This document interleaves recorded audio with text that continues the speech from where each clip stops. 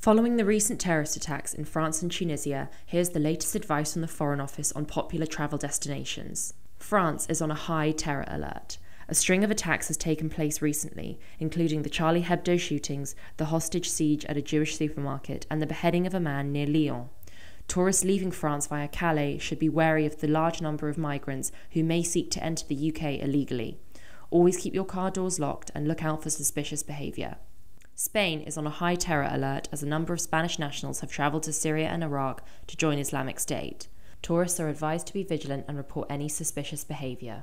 There is a moderate threat from terrorism in Italy, mainly from domestic groups. However, there is a heightened threat globally to British nationals due to the conflict in Iraq and Syria. In Turkey, the Foreign Office advises against all travel within 10 kilometres of the Syrian border and all but essential travel to the remaining border with Syria and Iraq. The country is on high terror alert and there are active terrorist groups in operation.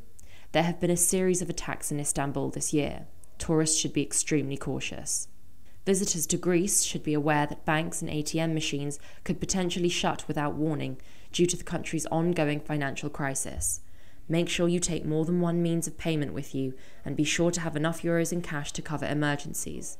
Following the terrorist attack in Tunisia on the 26th of June, the deadliest attack against UK nationals since the 7/7 bombings, the country is on high alert.